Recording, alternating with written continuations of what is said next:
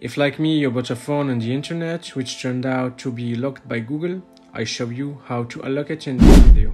So first of all, you plug the phone into the computer and open a browser using a free software like FRP King Tool.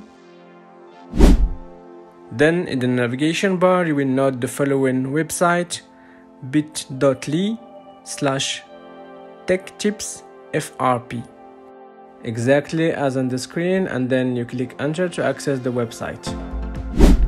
From this moment you just have to follow the steps that I will show you on the screen.